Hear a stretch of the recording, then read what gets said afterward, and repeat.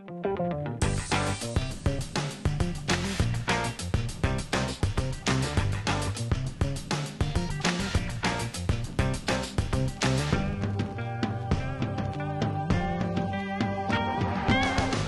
evening and welcome back to Byline. This is a public affairs show here at Amherst Media, co-sponsored by the Amherst League of Women Voters. And we've been visiting with a lot of our town council members and town officials. Today we're going to meet for the second time with our new state representative, Mindy Domb. Welcome, Mindy. Thank you very much. It's great to be back. Thank you. You did such a great job the first time. I've been getting all kinds of comments and people saying, when is she coming on again? Oh, and I think they actually would like you to replace me here on this side as well. No. Okay. We're all comfortable where we are. Where we are for the moment. Very good. So let's dig in. You're in about, let's see, when we're taping this show, which isn't, it's a little bit, a few weeks before it's going to be broadcast, but you're in about 120 days now. Yes. How's it feeling? It feels great. It is the most fascinating job I've ever had. The pace is very hectic, which is great. There's no room for boredom. And I feel like I'm getting an opportunity to advocate for the district and for issues that are of concern to the district. And I'm also getting a chance to touch base and come back and kind of get replenished by the district. Terrific. So it feels good. Yeah, well, that's the great thing about coming home and putting your feet back on the ground here. Absolutely. And seeing your constituents and your supporters and your friends to get energized to go back there for battle. That's right. Very good. So we want to cover a few things tonight because just a couple of weeks ago, you folks were in the throes of the budget debate, and that was your first budget debate. It was. So I'd like to talk with you a little bit about that experience. Tell us what it felt like to be in that fishbowl and with 160 members running around trying to pursue 100, I guess it was 1,500 amendments or so? Even more, I think. Even more. Yeah. Okay, so tell us. I loved it. I loved Budget Week. So as many of your viewers may know, that's our main job at the state legislature is creating a budget, right, and passing it on to the governor for the next fiscal year. And in the House, it occupies everybody for this period of time. And so we all get a chance to submit amendments. The budget comes out on a Wednesday. We have 3 days to submit amendments. I submitted 4 amendments. Many people submit a lot more. Some don't submit any. And then the week following our submission of amendments, the House Ways and Means staff are putting together and organizing all these amendments into different subject areas. And then we come back the next week and we have what you call a debate. I'm not sure it was actually a debate. It was more like a conversation about what amendments people support and don't support and what's actually going to go into the budget. And I loved it. And when you say it was more like a conversation than a debate, explain that, because I think I know what you mean, but people who don't know the process in terms of how the House handles the amendments may not understand what that means. Well, even before we submitted amendments, House Ways and Means holds statewide hearings, as you know, being a former chair of that committee, where they hear from the administration as to what they want, advocacy organizations and individuals as to what they want.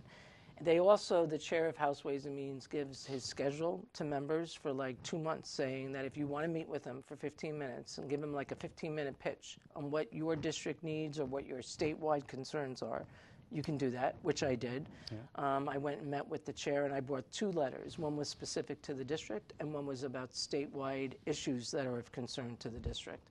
And then that staff takes all that information and creates a draft budget. And then we look at that budget as members and we get to say, they didn't include the things I wanted, so I'm going to go in and try to amend it.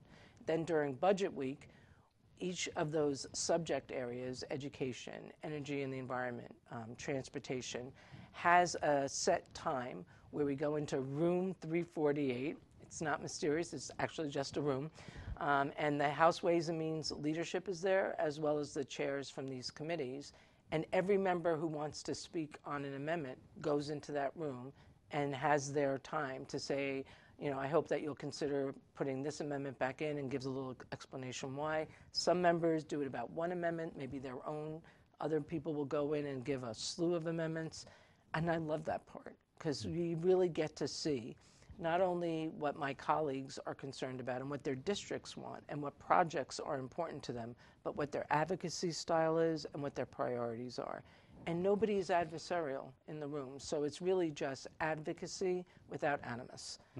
I loved it. I went to every single meeting from start to finish. I scheduled myself to talk at the end after I heard everybody, and I'm still junior, and I want to see what people do. And I felt like I really walked away with a better understanding of the Commonwealth and about the specific members in the room. How long was that meeting? Those meetings, well, they depends on what the subject area is, but it could go up to about an hour and 15 minutes. So it wasn't really debate in that way. It was more like a conversation. A colleague of mine said it felt like being at a Thanksgiving table because we're around a round table, and people come forward and say, "Here's what is of concern to me." I thought it was a really wonderful How many members were in a typical? And it's only members, correct? It's only members of the House, and so it wasn't 160 people, but the really packed room could be probably about, at any given time, maybe 30 to 40 people. And then most people, after they gave their speech, they leave. Left. A lot of the newly electeds, and I did not. I stayed there for the whole time. And so I got to see also how veteran legislators and non-veteran legislators would approach the leadership and how they would make their pitch.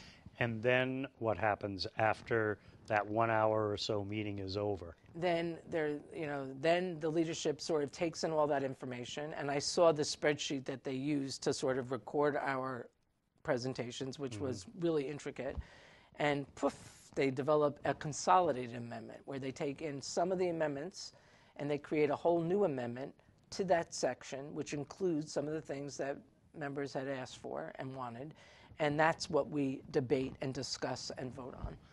And at that point, your amendment might be still left out. Right. It might be put in part. Right. Or it may put in exactly as you wanted it. Right. And so I'm going 2 for 3. So I asked for 2 local amendments, and I did not get them in full. I got them in part, which is good because it's something. And now that budget goes to the Senate, so maybe they'll add in a little bit more. And one of my amendments I didn't get at all, which was, and was kind of statewide, but also had direct local impact. It was to increase the UMass budget by $10.2 million to freeze undergraduate tuition for the next year. And that was not put in, but who knows, maybe the Senate will put it in.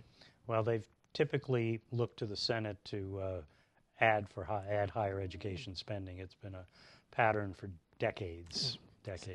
Occasionally, the House will match the governor's number, and the Senate will match that number. But for the most part, the governor has the low number, the House has one that's a little bit higher, and then the Senate adds some more. And then they'll have to figure, between the House and the Senate, at that point, they'll have to come up with their identical. What the compromise number is going to be.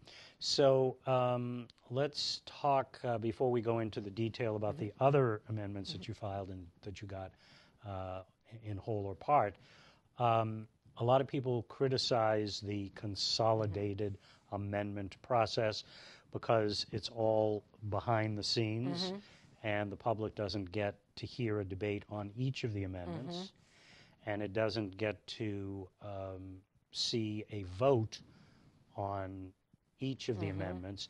When a vote is taken, it's taken on a whole pile of amendments at the same time. Right. So there could be 10, 20, 50, 100 amendments embedded in that one vote. Absolutely. So tell me your perspective on that, because, again, we're very big on transparency around here, and people really want to understand how that works and how you feel as a representative using that process. This particular budget, I felt okay about it because I also thought that the budget the House Ways and Means provided us with initially was a really pretty good budget. Like, it increased money for housing and homelessness services. It increased money for adult education. It increased money for libraries, HIV/AIDS funding. There were a lot of pieces of the budget that we were originally given that I thought really focused on vulnerable populations and increased support for those folks. People with developmental disabilities, the programs that serve them were increased a great deal. So that left me with a lot of feeling of trust, to tell you the truth, to leadership. And I do like the people who are in leadership in Ways and Means. They come to that from, like, the mental health field, the drug and alcohol treatment field, the nursing field. So that, and I'm new, so I know I can't write a budget because I'm still figuring that out. If the budget had been very different, I probably might feel very different about the process. But because I felt like the budget really lived up to a lot of expectations, it really did a great job with childcare and early education before we even touched it. That made me feel like I could have faith. Plus, I don't really want to sit and have 30-minute debates on all the amendments that I heard about in room 348. You know, the dog park in another community, the fire hydrant that needs to be repaired. Like I think it's fine that they had an opportunity, that my colleagues had an opportunity to say this is what my constituents need, and that I got a chance to learn about it. But debate it for 30 minutes, I don't know if that's the best time for members of the House. In a different scenario, I might feel very differently about the process. This time around for my first one, I liked it. And it also, like I said, it gave me an opportunity to hear information from other members that I can use in building future coalitions that I otherwise would not have gotten. Okay. And how about the actual debate and vote on the consolidated amendment? Was there debate on most of them? There was. Well, there wasn't debate, but there was a couple of sections where people pulled things out and were able to debate it. Okay. And so that's because they were not satisfied and wanted another bite at the apple. Exactly. And so there is an opportunity if you want. If you're like, I'm mad that they didn't do $10.2 million for UMass for freeze, I could have taken that and called for a roll call vote on it. I decided not to do that with that because I really just wanted a conversation to happen, and maybe that conversation will continue onto the Senate. But there were a couple of members who pulled things out, and we debated them, and they were voted down. In some cases, they were voted down. I'm trying to think if there was one that was, I think there was one that was approved, but I forget what it was. And so that worked out well. And was that on a roll call vote? Yes, and so that worked out well for that member. And what, that was against leadership's intention? Well, it was just against the budget as it existed. As it existed. There was also... You mean that amendment as it yes. existed? Yeah. I think that happened twice, that there were two amendments that were brought up. So that means that the people who are bringing them up don't agree with what leadership in the Ways and Means did. Yeah. And their amendments actually passed. So that meant that the body could weigh in on that. And there were a couple amendments that didn't pass. Okay. So let's talk about the specific amendments of yours that did pass. Let's start with one that's really critical, which is Craig's Door, which has been something that this community has made available, which very few communities do, which is a winter shelter for people with substance abuse problems. Yep. And most shelters are what are called dry shelters. Yep. This one is not. You cannot be using in the shelter, but you can stay there even if you're not in recovery at the moment. Right, and if you're not sober at the moment. And if you're not sober at the moment, and so it's a well-staffed and well-managed facility. And for years, we've been getting an earmark. Starting with you, I think, yes? Yes, and Representative Ellen Story was actually the one who started that with earmarks in the House budget, and then I picked it up in the Senate, and we made sure that it got done. But we ran into a little bit of problem last year, and so a new scenario was worked out, which is now actually being implemented through this budget. Yep, hopefully. So why don't you describe that for us? So I think that we all thought that homeless services shouldn't be subject to an earmark, right? If we think that everybody should have a place to stay at night, especially in the winter, then it shouldn't be subject to this special appeal. It should be part of the program, right? And I think what's happened in the past years when it was an earmark, depending on what our revenues were in the end of the calendar year, sometimes it would be dangled and we're not sure if we can fund it. Right in the middle of the winter, right in the middle when organizations like Craig's Doors need certainty and stability, it was always maybe yes, maybe no. So when I came in, I also didn't want one of my earmark requests to always be for only one nonprofit or human service organization, because we have a lot of them in the 3rd Hampshire, and I think that I really want to be able to sort of spread the love. So when I came in, what had already been in works by you as well as my predecessor was trying to see if we could get it within the line that the governor's budget has. And right now that's where it is. And so one of my earmarks was just to make sure that that happened in that line. But that means that the House doesn't have to add money into that line, Right. and that's a big plus. And to the administration's credit, they Yes. included it in their budget. Absolutely. To House Ways and Means credit, and to your credit, it's included in the House budget. Included. And now, hopefully, Senator Comerford will be able to hold that in place in the Senate budget. Yes. And that will be a permanent solution to this problem, Yes. not an annual fight to get Exactly. the earmarks. So that's terrific.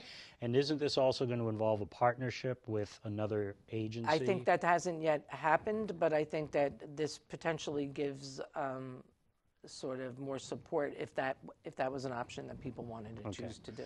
And I think that the other piece of making sure that it's in there is that the House budget, because when that original House budget increased the line for housing and homelessness services, that actually protected the Craig Storrs funds. So that's a great thing. Terrific. Okay, what was the other budget amendment? That, The two other ones that I did that were very local was a request for the John Musanti Health Center, which I got a part of, which is terrific, as a new access point for medical care for not only Amherst and Pelham and Granby, but the whole area. And the other piece was a part of funding that the towns of Amherst and Pelham were looking for to be able to do a feasibility study on congregate energy and choice and community choice around energy. And they're doing that in partnership with Northampton to not only do an aggregation around energy just to be able to save folks money, but they want to have this extra element of save money and reduce fossil fuels. Fantastic. And so I'm really excited about that. I'm very excited about that too, because I put the original municipal aggregation language in the bill that created the utility deregulation, which then led to a number of places, but not yet here, aggregating hopefully. energy purchase for savings. So your work continues. And, well, it takes a long time for some of these things to actually get implemented. So I'm really glad that here you are. Let's see, you're the fourth state rep after me, and you're actually bringing that to life. So thank you. Thanks to the towns of Amherst and Pelham for wanting to do it. That's great. Okay, so let's shift gears here for a second. You had some very interesting constitutional amendments that you proposed. I did. And by the time the viewers are watching this, the deadline will have come and gone for legislative action. But tell us about the hearing and the prognosis today about what you think is likely to happen on those. So today, the hearing that the Joint Committee on the Judiciary had was terrific. I had two amendments. One would allow everybody, not just people who identify as Quakers, who are public officials, to not only swear in their oath, but if they chose, they could affirm their oath. Right now, according to the Massachusetts Constitution, that choice is only reserved for people who are Quakers. Everybody else has to swear in their oath. So the amendment for that is to give the choice to everybody. And the second amendment was that one's moving And that one's moving along. So as a result of the hearing, the committee took that in. They amended it a little bit in a really good way, which I'll talk about in a moment. And they have, I guess, reported it out with an ought to pass piece. And so actually, as we speak right now, next week, I expect that the House will be voting on that. Because May 8th is the deadline to vote on constitutional amendments. Constitutional amendments have very specific, complicated, and long journey, and it starts not only with the hearing, but it has to be taken up very early in the session. The vote has to happen pretty early. It has to go to a constitutional convention, and the process has to happen again the next session. And we should clarify what the vote in the House is next week. Has the clerk, have you talked with the clerk about the actual vote? I think, in what way? So on most bills, when it appears on the House floor, Right. it's for a vote up or down, yes or no. Right. We agree with it. This vote is, shall it appear on the Constitutional Convention calendar? Right. So it moves And it so along. It moves it along, but it's not the House voting on the substance. That's a very good It's point. voting on moving it to the next stage of the process. Right, so that's a great point because it means that members can actually vote for it without saying, I support it. They're just saying, I think that the Constitutional Convention Correct. can do it. So it's kicking that can down the road. And there's one other little twist here, and that is that it doesn't automatically come to the floor for that action. A member has to request that it go to that next stage? So I think I've done that. Good. I think that's the report out request. And it's coming up with other constitutional amendments. There's like Correct. maybe 10 or 12 of them. Right. One of them is the Fair Share Amendment. That's terrific. I think there's also a constitutional amendment that I spoke in favor of that will be before us to vote, and that's to allow no excuse absentee voting, because that's also something that has to amend the Constitution. My second amendment, however, was reported out ought not to pass, and that was the one that struck all the he's and replaced them with they's. And I decided not to pursue it. I could have, but I thought, you know what? If and when I get reelected, hopefully when, I'll bring it back the next session. And I actually flagged it for the chair of the Judiciary Committee and said, I won't push it now, but I'll be coming back with it. But they did something with the oath amendment that was really terrific. In that section, it refers to public officials as he. And so when they amended it, they took out the he and they replaced it with the person. So they've already started to chisel away at the language. You've already gotten a little toe in the water. That's right. That's so fantastic. Next time, maybe it won't be the he's to the they's. It'll be the he's to the person, because we'll have already done this one. Well, you know, it's very unusual for a first-term legislator to propose a constitutional amendment, and it's even more unusual for it to advance to actually get on the calendar. So I've heard that. That's very exciting to hear that is. you took that initiative and that you're building support for it. Okay, so now let's go to something else. I read recently in the Daily Hampshire Gazette that you and Natalie Blais, a new state representative from Franklin County, co-authored a letter talking about the use of campaign funds for daycare. Yes, child care Could you talk about that a little bit? On the federal level, you can use your campaign funds to pay for campaign-related child care expenses. So this is really about supporting parents who have small children to be able to run for public office. Because if they can't pay for them out of campaign funds, it's either a personal expenditure or they're bringing their kids along with them, which may be fine, but not in all cases. And also, sometimes parents get sort of subject to judgment about that. You know, why are they bringing their kids around with them? And so on the state level, though, you still can't use campaign-related funds for campaign-related child care expenses.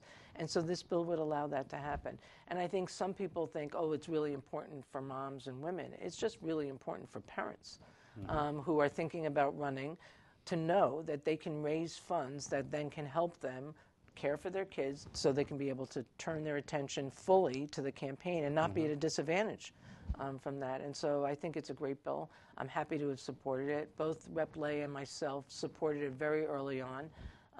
We wrote the letter actually in response to another letter that sort of inferred maybe that we weren't supporters. So we thought, well, we should take the opportunity to let people know. Right now, that bill has not been scheduled for a hearing. It sits before the Joint Committee on Election Laws, and if people are interested, they should write to the Joint Committee and say, let's have that up for a hearing so that we can bring it to the floor and allow it to be voted on. Great. Yep.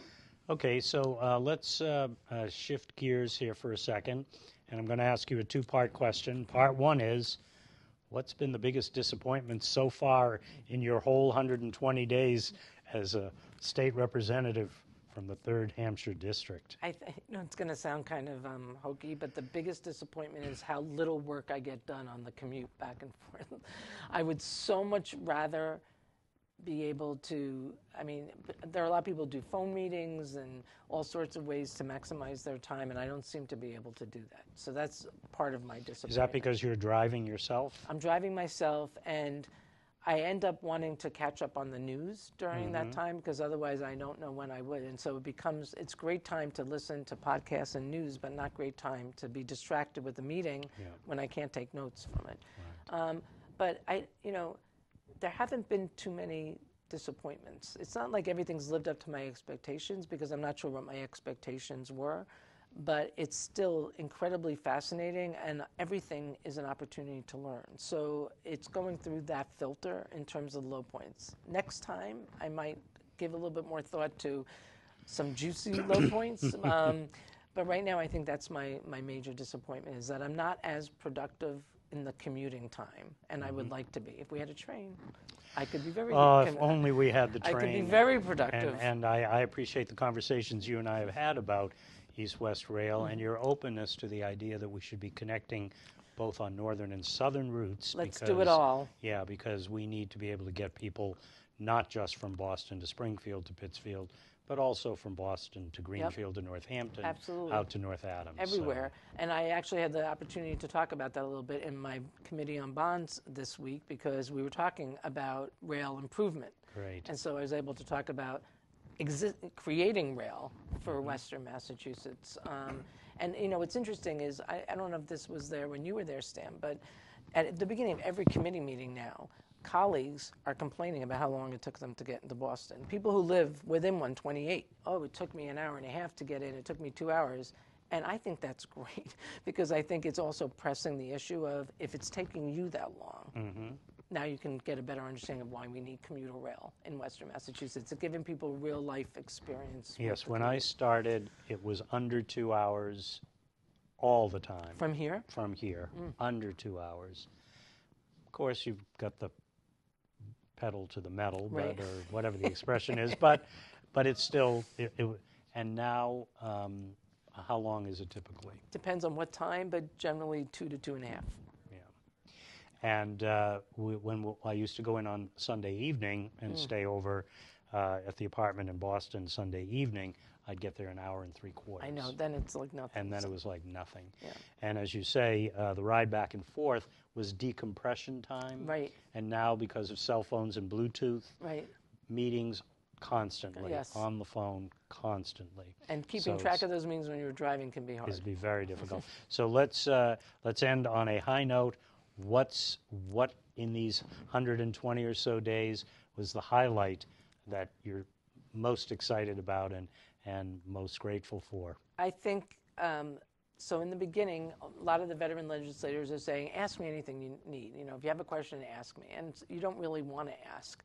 But as the session is moving along, it's really impressive to me how incredibly generous my colleagues are, that they meant it. Like, if I go back and ask them a question, they give me exactly what they think. They don't hold back. And I appreciate their very direct feedback and the advice. And, you know, it's a funny thing, right? Because coalitions are built on shared values, but it also can just be shared experience. So having the conversations with people around different topics, even if we don't come out with the same issue, is giving me an anchor, sort of, to go back to folks. And I'm appreciating the fact that, at least for now, everyone's making themselves available to that conversation. That's terrific. And so you've got the support of your constituents here, and when you're in Boston, you've got support and guidance from the veterans who can tell you, and you don't have to follow their direction or advice, Right. but at least you get the... And they're not expecting you to follow it or not. And I have to say, the flip side of that is working in conjunction with, like, Rep. Lay and Senator Comerford, and having this sort of regional partnership is quite amazing and wonderful. I feel that the delegation cohesiveness is key. I don't know how we'd be doing it without it. If you don't stick together here, you're not going to be effective there. That's right. Thank you very much for being with us. Thank you. And this is our state representative, Mindy Domb, and you can get her online. You can text her, email. Yes. She has many ways that you can reach her. You can attend her office hours. They're published. So, Mindy, keep up the great work, Thank you, and Stan. thank you very much for joining us this evening. Thank you.